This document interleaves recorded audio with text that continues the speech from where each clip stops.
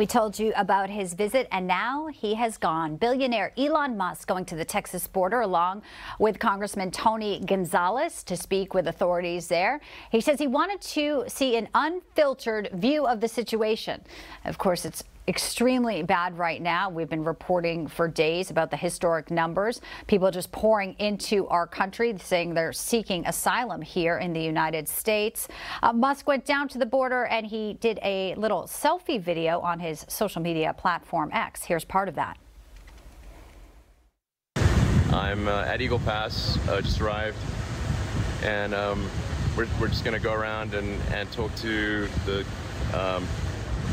major officials and law enforcement and whatnot that are here and just kind of eyeball the situation, get a sense for what's going on, and so you can get the kind of like the real story.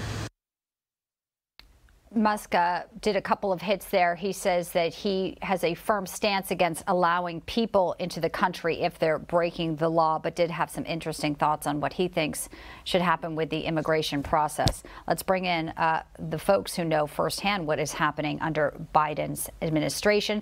Sheriff Mark Lamb, Pinal County, Arizona, Senate candidate in that state. Always great to see you. And Mark Morgan, the former acting CBP Commissioner, Heritage Foundation visiting fellow. Welcome into you both.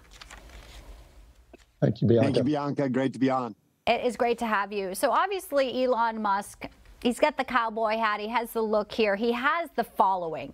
But how frustrating is it? I just want to ask you both, because you have worked tirelessly at the border with the government to try and get this situation rectified. I don't know if his visit's going to do anything, but the fact that, you know, he's there now, maybe getting more press after all these issues that we have talked about for years, does that infuriate you a little bit? Mark, I'll start with you.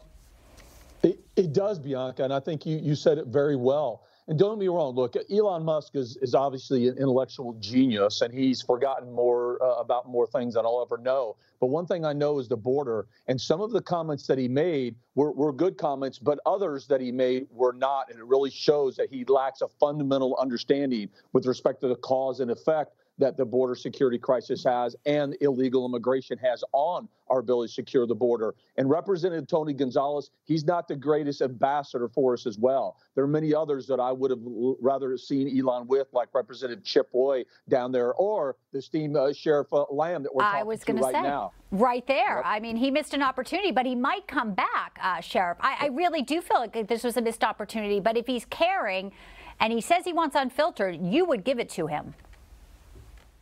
Absolutely. But look, let's give Elon Musk credit, because he's come one more time than Joe Biden has. This administration just doesn't care about the greatest threat to America right now. You know, now we're hearing in the news about all these potential Chinese military men that are coming across. We've talked. Director Wray issued a statement about the countless numbers of Russian spies. And we've been shouting from the rooftops about the amount of military-age men coming from special interest countries. And I just don't seem to think that this administration cares, or they're turning a willful blind eye to it. And that's what I hope Elon Musk starts to talk about. They always want to focus back on the humanitarian piece and these people claiming asylum. But the truth is, if they were claiming asylum, they should do it in the first country they get to. Absolutely. The United States is not the first country they got to. They went through probably 6 other countries before they got to America. So we've got to get back to holding people accountable, upholding the rule of law, enforcing Title VIII. And if you're not a true asylum seeker, if you've been in another country, go claim asylum in that country. Well, I remember stories where people had, you know, licenses from Guatemala. They were coming here. They'd been living other lives for years. And then finally, like, Biden's in, let's go now. We know that. Mark, I want to get your reaction to something that a document an agent posted yesterday. And this is truly the situation. All Border Patrol agents, it says here, have been pulled to other duties, leaving not a single agent in the field. Situation in Eagle Pass. And yesterday was 10,000 in Del Rio, 3,000 over capacity. So they are being pulled from their duties to, as we just heard the sheriff say, it sounds like allow this. And I also want to get your take not only on that, but the fact is, this has now become a situation that is out of hand. And what is it going to take for someone to say this has to stop? I mean, when you go worst case scenario, that I think is so frightening.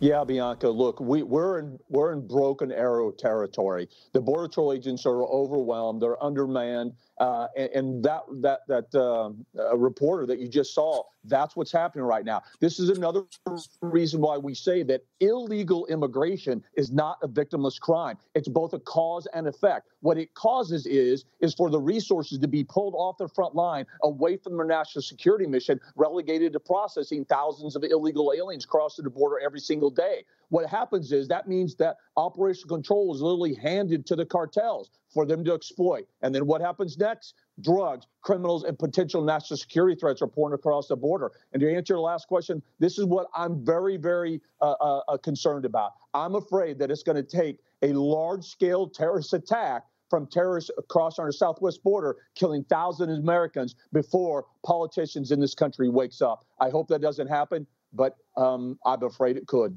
It's my fear, too.